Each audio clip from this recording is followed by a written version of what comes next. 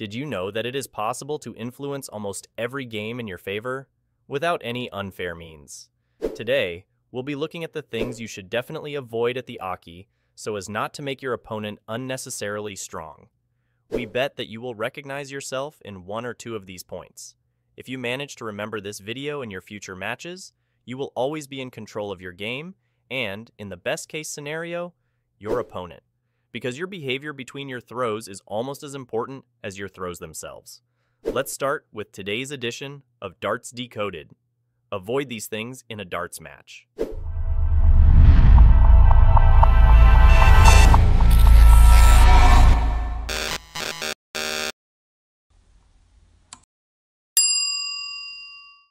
Point 1.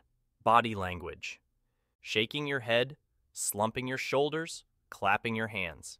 Every dart player knows these desperate gestures from other players, but in most cases also from themselves.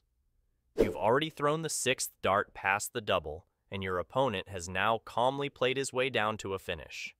Frustration. Shaking your head, you go to the board to pull out your darts and helplessly hand your opponent the leg. As you walk back, you mumble your annoyance to yourself and slump your shoulders. Have you ever wondered what your behavior triggers in your opponent's head? In this situation, your opponent is thinking, "Great, he's completely mentally down. Now I'm going to get the leg to finish him off for good." So bad body language doesn't just make your game worse, it makes your opponent's game better. You give him the feeling that he is now in control of the game. But how can you avoid this situation in future? It's as simple as it is difficult. You have to try with all your might to maintain positive body language. Instead of slumping your shoulders, straighten your body and stick your chest out. Instead of shaking your head, take your misses with humor and smile as you walk back. Instead of swearing, encourage yourself, even if your opponent checks the leg. If it's not the match dart, you still have every opportunity to win the match.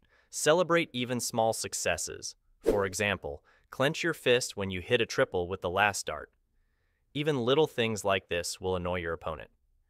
If you manage to implement these tips, you can even manage to unsettle your opponent in a fair way. He will start to think about your behavior. How can he stay so calm? He seems so confident he never seems to give up. In the best case scenario, your opponent will think about your behavior and forget to concentrate on his throw. The best thing about it, you are and remain completely in your own game, no matter what your opponent does. Point 2. Negative thoughts. Does this thought sound familiar? You have scored better than your opponent and have earned the chance to throw on a double, and suddenly you start to doubt that you will hit it. Thoughts like, if I miss now, my opponent will check the leg, or the dart will probably go over anyway, are running around in your head. So how do you get rid of these negative thoughts? There is a simple solution here too, but it takes a lot of practice. Turn your negative thoughts into positive ones. Examples? Instead of thinking, "I hope I don't miss," think, "I'm going to hit it now." Instead of thinking about an impending defeat, think about how you will win the game and your darts will fly exactly where you want them to go. As already mentioned, positive thinking requires a lot of practice. You will notice time and again that negative thoughts and feelings will accompany you in your matches. From now on, your task is to identify them and turn them into positives. The stop sign method can also help you with this. Whenever you notice a negative thought during a match, put a large stop sign in front of you to stop your thoughts. Gather yourself briefly and mentally say the positive sentences you need in the situation. You will be surprised how well this can work.